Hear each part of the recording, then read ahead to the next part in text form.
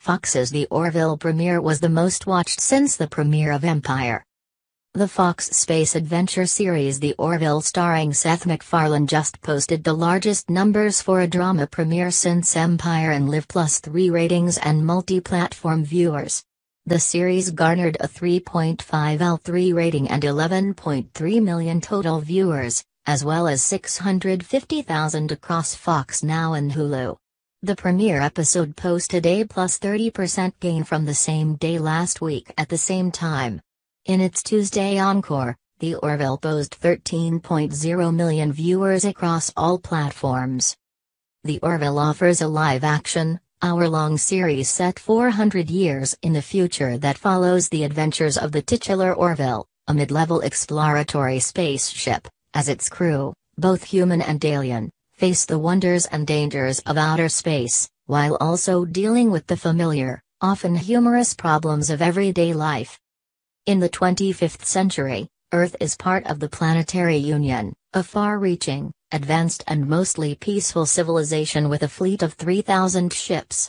Down on his luck after a bitter divorce, Planetary Union officer Ed Mercer MacFarlane, finally gets his chance to command one of these ships, the USS Orville.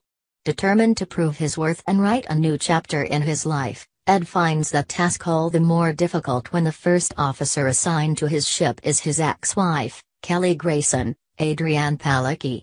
As the new commander, Ed assembles a qualified, but eccentric crew, including his best friend, Gordon Malloy, Scott Grimes, who has problems with authority, but is the best helmsman in the fleet, Dr. Claire Finn, Penny Johnson-Gerald, one of the Union's most accomplished physicians, Bortus, Peter Macon, an alien from a single-sex species, Isaac, Mark Jackson, an artificial life form from a machine society that thinks biological life forms are inferior, Navigator John Lamar, Jay Lee, whose casual humor cuts through even the most dire situations, Alarican, Halston Sage, a young, inexperienced security officer whose home planet's high gravity gives her superior physical strength, and Yaphet, a gelatinous creature voiced by comedian Norm Macdonald.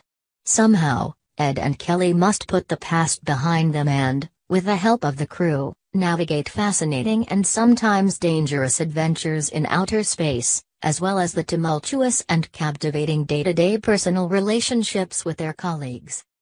Are you guys watching The Orville?